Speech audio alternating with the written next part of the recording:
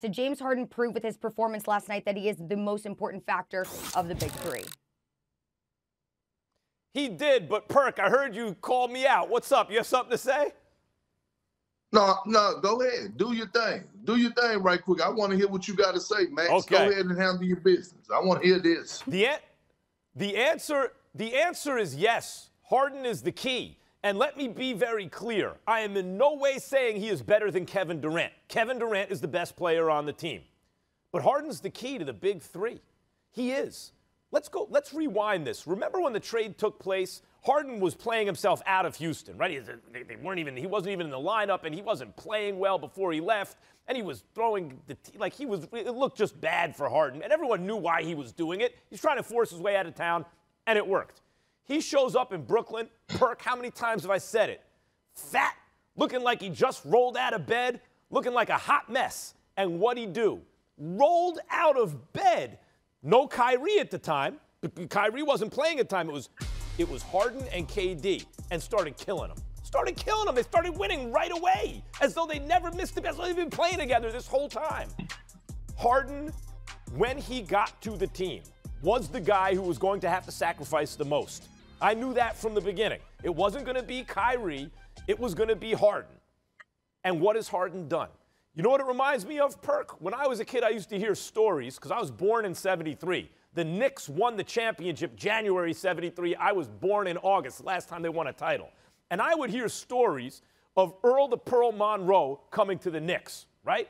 And Earl the Pearl Monroe, back then known as Black Jesus, if you want to YouTube Earl the Pearl, he would be giving guys the business today. Today, he was nasty.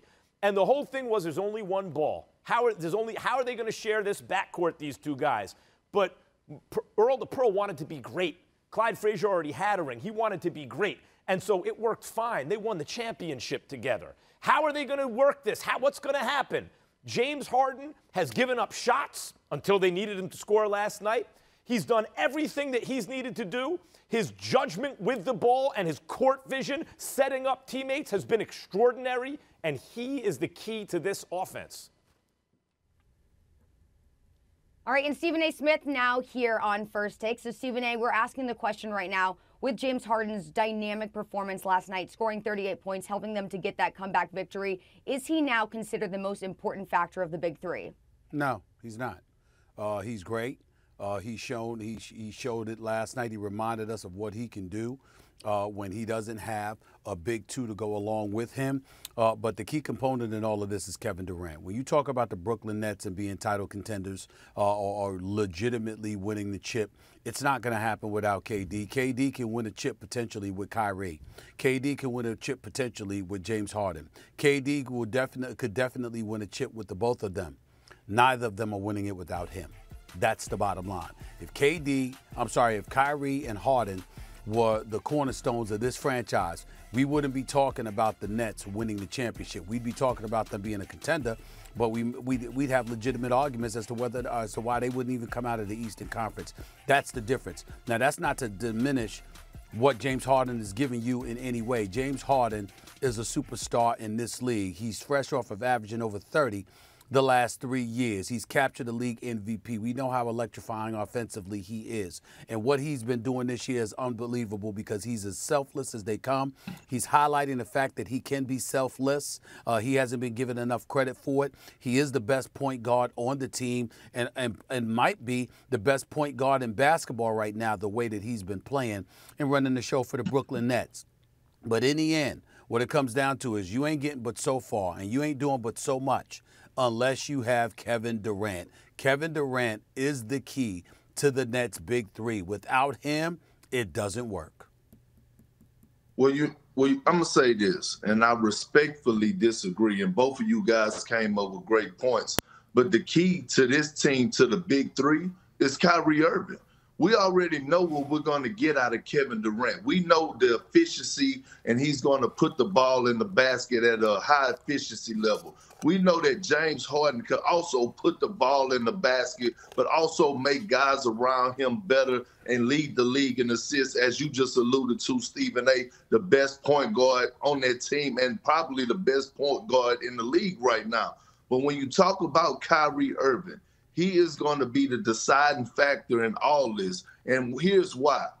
He has one job, and that job is to go out there and be that guy to get buckets. And I'm going to tell you why.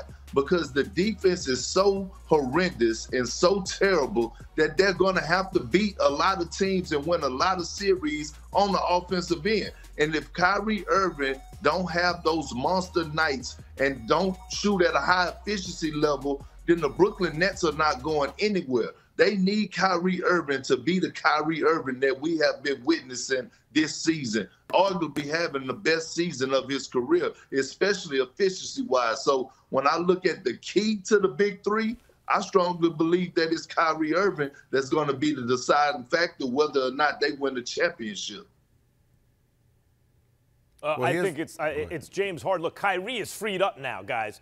Kyrie is freed up. When he said, you're the point guard, I'm the off guard, it freed Kyrie up to score. No one's going to stop Kyrie Irving from scoring when he doesn't have to especially worry about running the offense, because Kyrie has some court vision and obviously can pass, but not court vision that James Harden has.